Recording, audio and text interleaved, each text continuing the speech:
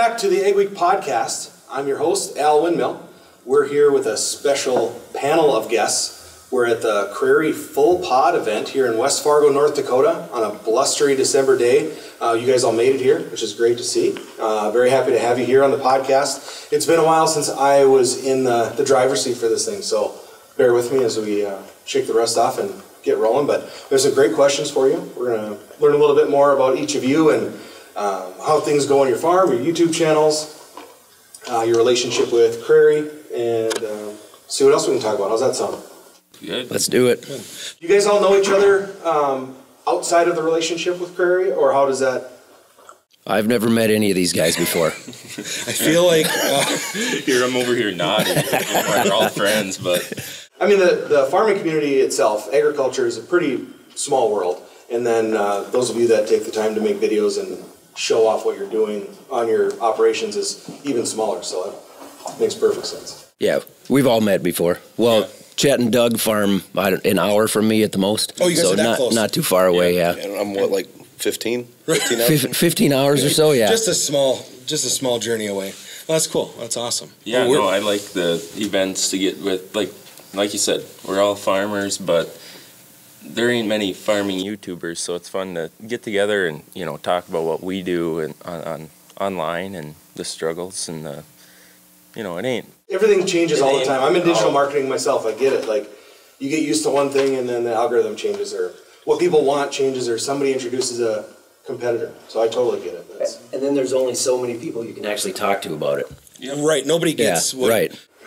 Farmers understand the farming side, but the YouTube thing's way different. Yeah. Yeah.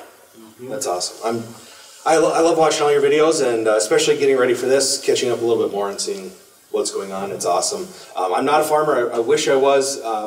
Family, friends have operations that I get to spend time on, luckily, but it's a great way to connect for growers themselves and people who know farmers, or just anybody who eats, pretty much, makes sense.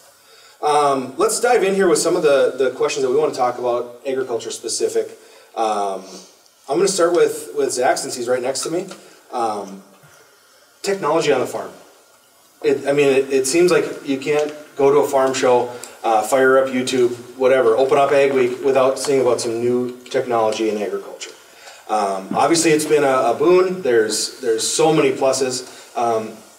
When's too much technology, in your opinion, on your farm? When is it too much? Well, I like for us, what I've noticed is there's a lot of tech companies that really came into it in the last 10, 12 years. I think there's already too much out there. You really got to weed through and figure out what provides return on investment for you, for your farm. There's a lot of really good technology out there, but then it seems like there's a lot of companies that are pushing things that, it's cool technology, but I don't see a return on investment on it. So I think to some extent we're already there, and we're just trying to figure out what's worth it and what's not. Kind of from the outside looking in, seems kind of like a cash grab. Right. This is an idea that works somewhere else. Can we roll this out onto a combine, sprayer, tractor, and see? I've been seeing sprayer technology. They're selling cameras more than they're selling sprayers at this point, it seems like. Right. Yeah. When I really noticed it was when, we went through kind of that super cycle with good grain markets, 07 through 2012 or so, and it seemed like a lot of the tech companies really shifted their focus onto agriculture, and I'm guessing that's because the rest of the economy was in a hole. Agriculture was doing well. So it seems to me like that's when a lot of these companies popped up, and I think we're kind of thinning them out now and really figuring out which ones are going to stick around. That sounds like a solid take for sure. Brian, is it any different in Ohio? You guys are all kind of being pitched the same things by the different people who sell you stuff, but what are you seeing on the technology side? So I farm with my father, who's 72, and Dad's really good with technology, especially for his age. Sure. But every year at some point in planting season, I'll usually give him a camera and, hey, you want to film some of corn planting, and then I'll go check his footage, and I can tell when he's reached that point where he would really just like to go back to a old John Deere corn planter with some finger pickup and no technology. Right. Same time, we do see return on some of those investments. It's not all bad, but it's just frustrating from time to time. 25 years ago, we had none of that on our corn planter. We still raised a crop. It wasn't as good of a crop, and we didn't have as much data, and we weren't making as good as management decisions, though. So, I mean... But you guys are just hopping in and going to work and not Right. worrying about all the other stuff, which is... Yeah. You guys are running businesses, both on the farming and the YouTube side. Like, that's the real thing. Like, there's nothing more frustrating than when something breaks and you have no way to fix it. Right. And you need it to be fixed. So... Sensors. Yes. Software and sensors. Like you would think, like electric drives, that'll be simple. Like there's no chains. people who don't farm, I equate it to new vehicles. Like, all the little things that can go wrong, but it's just scaled up for you guys. That's how I see it. It's bigger problems that are way more crucial. Like, if you have a little window to plant or a window to harvest, whatever. Like, one of my neighbors was harvesting sunflowers right before the storm this week. I have no idea why they waited so long, but that's that little window. If something goes wrong, well, they're pretty much out of luck until snow melts. So I totally get it. I mean, I don't want to sound like we don't like it or technology. Like I say, a lot of it is. I mean, you're talking about those little windows. I mean, we planted all of our corn in like 5 days this year. We couldn't have done that 25 years ago. Right. It's kind of a loaded question too, asking you when's too much. But yeah, no, But it does seem like there's also just a lot of repetitive software companies. I mean, yes, and they're trying to get us to try this product, or like at one time, Dad had 3 different monitors in his planting tractor, and they were all doing the same thing. Like, why? Well, this one, I like the way the map looks on this one. It's like, but we don't need it. We can get rid of it, and just a lot of repetitiveness. It seems like. Are you in favor of more of a all-encompassing technology? Like, for instance, whoever makes the tractors you drive, if they had all the stuff in one, would you like that, or do you like being able to pick and choose? This goes for anybody, but would you like to pick and choose off the shelf what works best for you? So for our operation, we have multiple brands of equipment. Okay. If we were all one brand, I'd probably stay that OEM route, but where we're not, we use a third-party GPS company, and everything jives really well that way. So. Okay, that makes sense. Larson Farms, what do you think? Technology on your farm? Too much? Not enough? Where are we at? What day is it? It always changes. It depends the day, I would say. I mean, or the operator. I love the technology when it works. The combines are, in my opinion, they're self-setting and loaded with technology. Makes it very easy, but you also now have to have an operator that understands computers almost more than the basic mechanics of the combine now. So if it's help from outside of your family, that is something that goes into the consideration for getting help, getting labor, right? Yeah, it definitely is. I mean, they might right not have to to be the computer savvy, but at least high-speed planners and stuff. Right. I mean, it's a lot. Dad's the one that runs that. I would say that when the technician has to come out with the laptop to fix the digger in the spring, that's too much. It's nice when it works, but boy, when it lets you down, you're down. It's in the planter, that's a whole nother animal of wiring harnesses that the mud rips off, and when you just stand there and look like, where do I even start? Right. It's like you can't see nothing broke. It's all internal or a wire. And taking a torch to the wires never helps. All my farm friends are super handy, really good at fixing stuff that you guys have to be. But when it's stuff that you can't see, you've never experienced before, there's only so much you can do on the computer side. So I thought we were just going to come out here and have a nice conversation, but we're giving a master class for all these companies to look at the people using your stuff and solve some problems instead of creating new ones. Yeah, I'm talking about problems. I mean, that drives a lot of our purchase decisions. Is what dealership has a good service department too? Because I mean, we've had every brand of equipment you can have, and at some point we've needed service for something we couldn't fix. I've heard that more often. That service makes a dealership. Really, I mean, it makes the brand that you run. For sure. Yeah, literally.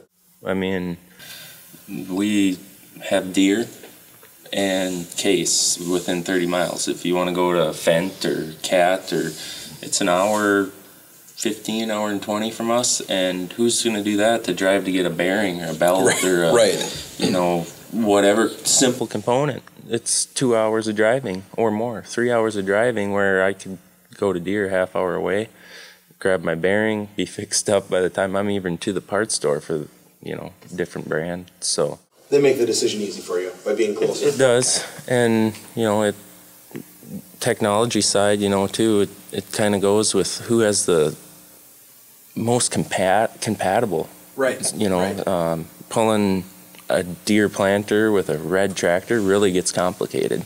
You should try pulling a red planter with another tractor. Yeah? Worse yet? I was not a fan. Have you guys, any of you dabbled in autonomous farming or have a take on it? That My son has an RC car. Does that count? Yes, put something up to it. Yep. Yeah, that works. Tell us all about it. I don't understand how that's ever going to work in our area. I truly don't. Why? Is it the big fields? Is it Mud, fields? Mud, tile inlets, ditches, crooked headlands, rocks. Auto steer's great, but it can't You see gotta that have stuff. a It brain. can't make There's decisions too many right. variables that everything costs $500,000 or more, Right. and you're gonna trust it to be out in the field by itself and not ram into something. Not drive Get away to the stuck. next county. I would have to say that the mud is going to be. I don't. That's the biggest know. hang up for you guys? We got all we can do to hang in there and know where to go, and I just can't. But maybe there's. What do you guys think? You think there's a place in our area? I don't disagree with what you guys are saying, but I also have seen the autonomous tractors they have out there and the amount of cameras they have on them, and how if it comes up to, first off, you're mapping your headlands, you're probably mapping your tile inlets. If it comes up to what it thinks is a rock or a foreign object, it'll stop and send your phone a picture of what's there. So you can zoom in and see exactly what it is. You can tell the tractor what to do. Lift up over it, go around it, whatever. I mean... Sounds fun. So now, and it comes down to what you want too. That's the fun part of farming, and how much of that do we actually get to do anymore? It's all business. Emails, phone calls, Marketing decisions, plans. What am I going to do? Podcasts. Right. podcasts, Making videos. YouTube videos. The Yeah. really important stuff. Farming's driving equipment is what 20% of the actual job. Oh, yeah. The rest Yeah. is cleaning, Fixing stuff. fixing stuff that's broke. Prepping for the next season. I enjoy being we all enjoy being behind the wheel, and to hire a machine to do your work and sit on your phone and, you can pass that Babysit rock it or from your phone. Yeah. that mud hole. But what if you can hire that machine to do the tillage while you plant, and now you need one less guy running a tractor for you? I definitely feel the labor side, and that is going to be an issue in the I future. think eventually there's going to be autonomous. I'm kind of like you. I enjoy running equipment. I guess that's what drew me to farming, was driving big equipment. It's always been fun, but I think eventually, like every other industry, it seems to be moving that way. You can buy a robot to mow your yard. I think farming is going to be very similar to that. Why don't you send me one of them lawnmower things then? I was going to Yeah, say, I'd like see? a robot to blow the snow in my driveway right now. That'd be all right. That'd be all right, yeah. What would help your farm in terms of technology? What do you think needs to be the next big push beyond cameras, sensors, that kind of thing that we've seen the most growth in? There's so much Probably already. a foot massaging floorboard. Yeah, I think that's next. I think that's in the works. I think that would Some be innovation industry department. They've got the seats now, so now we need the foot massaging rubs. seats. That's what I was going to ask. Yeah. Okay. Oh, yeah. Oh yeah, that's nice. Yeah, you can't get by without those. Coffee pot. Like they have a fridge, a coffee pot. Little Keurig pod thing in there. You know what I want? They put a fridge in there. That's great. Massaging seat. That's excellent. And why can't we have something to heat up our meals? You got Little hot plate I or want something. Microwave? that A microwave, warms yeah. up. There's antifreeze lines, 200 degrees. Like run that into a box like thought the about fridge, this. Yeah. so that I can heat up my leftover pizza the next day or whatever. Did you want like a real insightful answer here? I like this way better. This is, I like that. I've always, compared tractors, combine sprayers to your office. Like when you think about some of these updates and upgrades to cabs, might seem a little ridiculous, but if that's where you're spending a lot of your time a few times a year, why not be comfortable? Why not have what you need? Mm-hmm. I wish I had an answer for the microwave thing. I have seen I don't know if it's an attachment or something for snowmobiles, for guys that can put like wrapped up hot dogs next to their, I don't know if it's the muffler or the engine. Yeah, you put it on the exhaust, yeah. You put it right on the exhaust. Yeah. There you go. Yeah. Right under the gas. Yeah, you get let it drip on It there, tastes a little marinate. bit like two-stroke exhaust, but it's good. Yep. Okay. Service challenges. We've been talking a little bit about service and how it makes a dealership or whoever you're buying equipment from. What else is it? Can you see a better solution other than magically making them closer to your farm? Well, I was going to say I don't know about a solution, but I think the most important thing is to have somebody that's good at what we've been talking about. Farmers can run torches and wrenches, but I don't know how to diagnose a sensor or a wiring issue or some software stuff. So the dealerships now, if that's what they're pushing in their equipment, which is good to increase efficiency, then they need somebody that's on it quickly so that we can diagnose those things. A do-it-yourself option? I know they exist. You can plug your laptop in kind of like you can when you have a check engine light on your car. Do you guys prefer that, or do you just want snappier service from the dealership? I don't want to deal with it, personally. I don't understand the wiring. You'd have to go to college Just for that? 2 years of classes to learn how to diagnose and understand the whole wiring. There's so many. When the harness is as big as your arm on the combine, it's like, where do you even start? Right. So one of the dealerships we deal with, their service manager is like second to none. And to me, like a good service manager at a dealership can really make that. I mean, you can have great mechanics, but if the guy managing those mechanics isn't any good at his job, it kind of defeats the purpose. But like a service manager that can walk you through some of those diagnostics over the phone, like that's pretty crucial, I think. Makes sense to me. What do you guys do for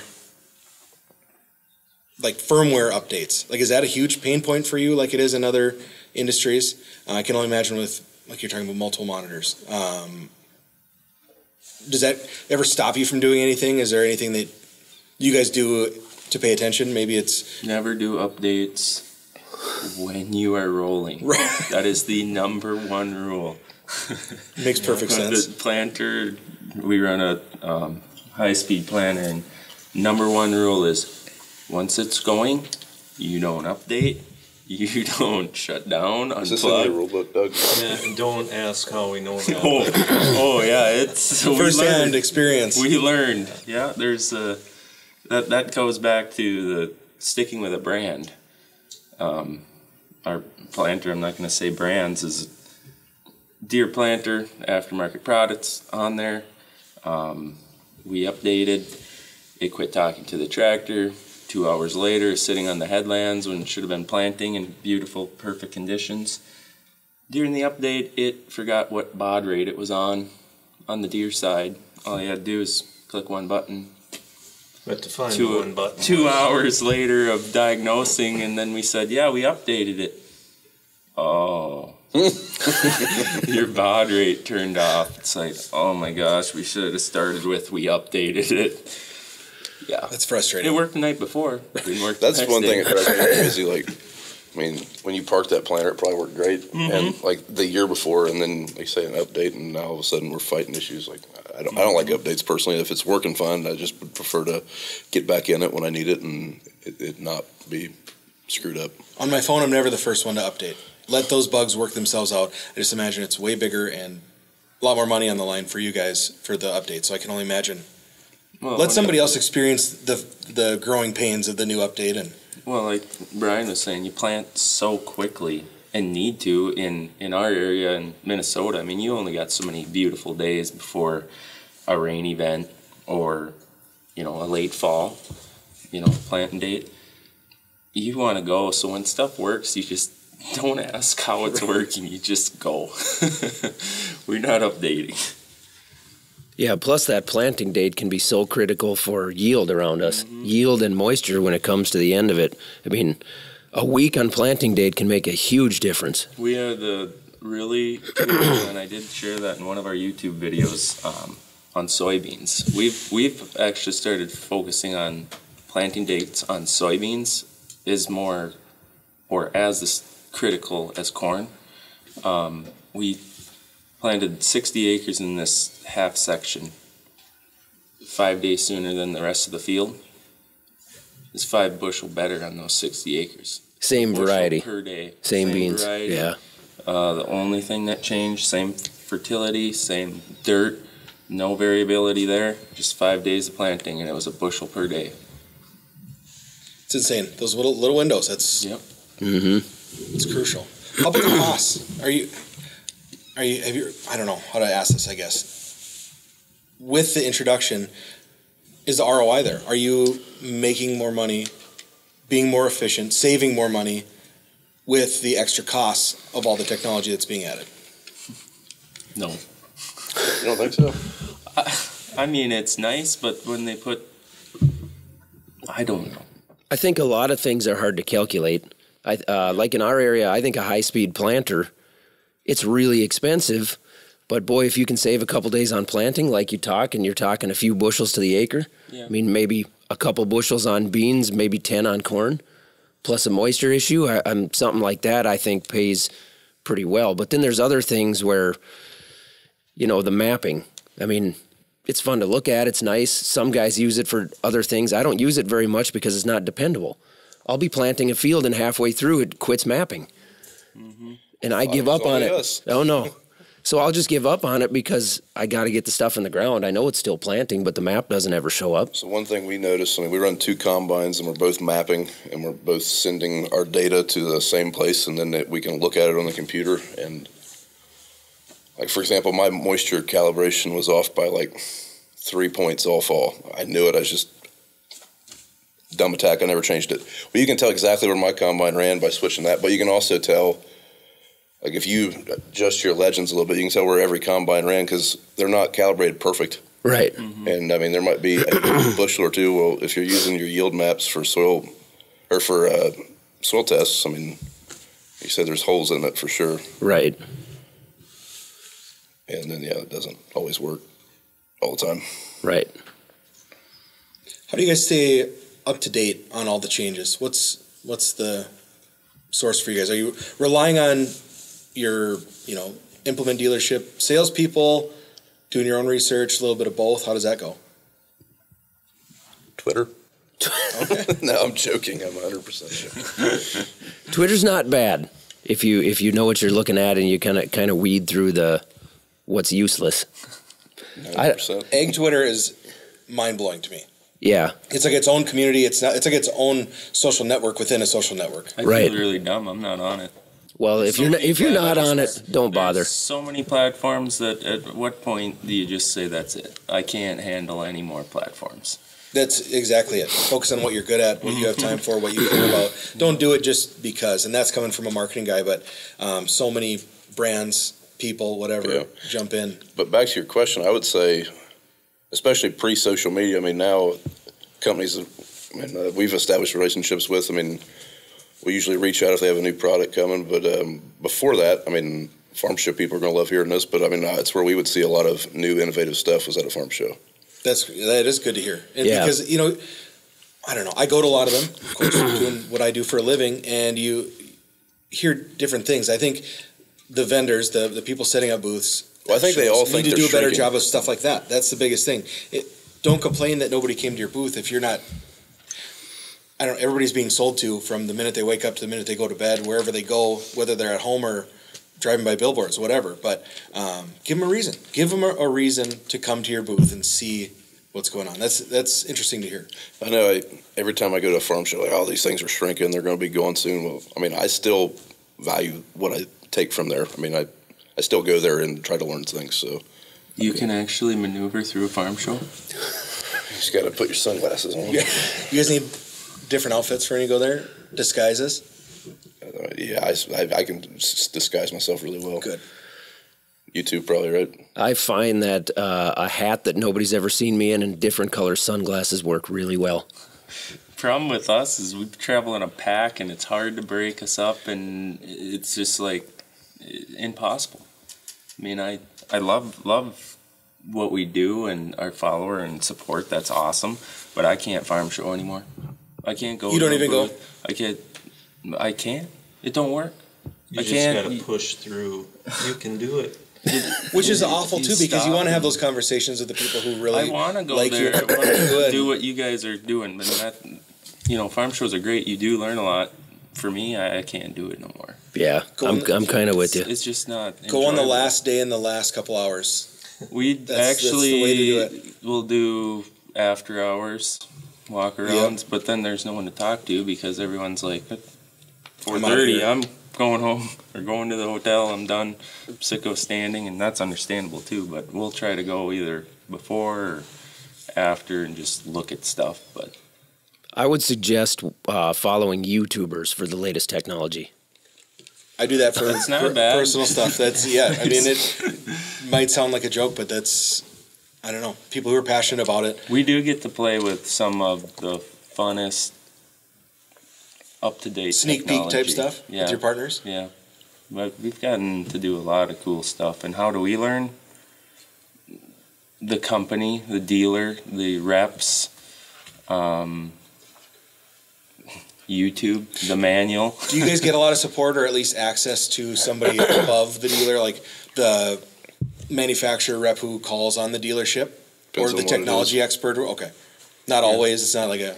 I mean, like if our local dealer brought a tractor that's been released for years, I mean, I'm probably not going to hear from that tractor company, but if it's a brand new model with all new technology and it's just being released, then yeah, they're probably going to have someone that is very versed in that machine around, I would say. Usually. Sure. Makes perfect sense. Yeah, from in my experience, it really depends on the company and what it is. I like being able to be. I'd almost say even some of the companies we work with we're almost like test engineers. Like we're. That Know sounds what like works. a lot of responsibility. I don't want you to put that on me. I love it. I like making stuff better and hey, this don't work. Like why is this like this? Like For we whatever- need to fix this and so like we give a lot of this should be I'd call it changed. feedback or Yeah, whatever. feedback to the engineers, to the company, to the reps, and we've actually done a lot of product improvement and it's like So for whatever reason, we've ran multiple pre-production units that couldn't be on YouTube. And I'm like, you realize like what I do is like a side gig, right? Like, hey, we're going to bring you this combine, but it's not released yet, so you can't like show it. I'm like, what do you want then? Like, Right. That sounds like an additional pain in the neck. it is. So you get to deal with the problems, but you can't create any content out of it. Correct. You can make a lot of people angry. Like, yeah, I can't show you about this, but it's pretty cool. Sorry. I do like the idea of dealerships doing demos and coming out and doing some of the work for you or letting you use their stuff so they in their put fuel. a lot. That's kind of a nice deal, it seems like. It's not in their fuel. Yeah. You're putting fuel. Oh, in okay, it. okay. But I don't know about that. It's not as good as it seems from the outside. So- Online it looks easy. Right? Well, put some hours in somebody else's machine. It's great. So we if would you already love have a combine, though, what's 20 hours? It's 20 hours of trying to figure out a new piece of equipment that's leaving. And it's going to be 40 hours of dealing with somebody to get it all set up and get it right. Like Chet said, it looks easy on the internet, but it is. Some of those demos are a real pain. Yeah, phone call. If it ain't a season long and people, other farmers, the comment section will be, oh, it must be easy to farm with free equipment.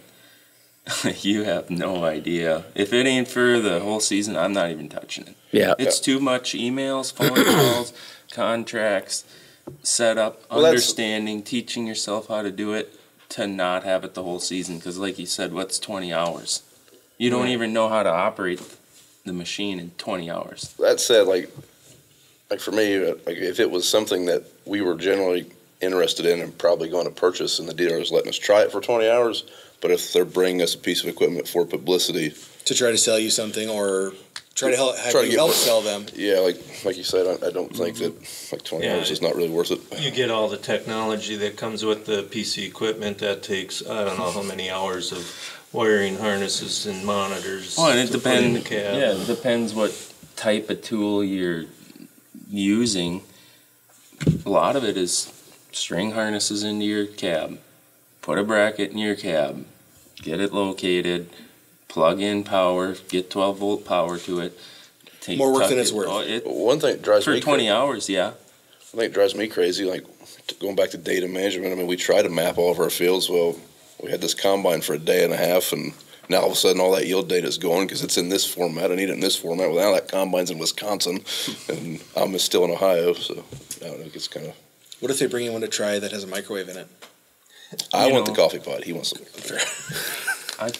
All we need is some radiator hoses into the box that's like the fridge. And What you need to do is figure it out and patent it. Right. Stop telling other people your idea. You got to own the patent on that. Cut it all out. Gotta cut it all out. Cut it. All right, guys. I think we're going to wrap up this technology-focused episode of the podcast. We'll be back with some more from the Crary Full Pod event here in West Fargo, North Dakota. Thanks, guys. Appreciate having you here. Yeah, appreciate it. Thank you.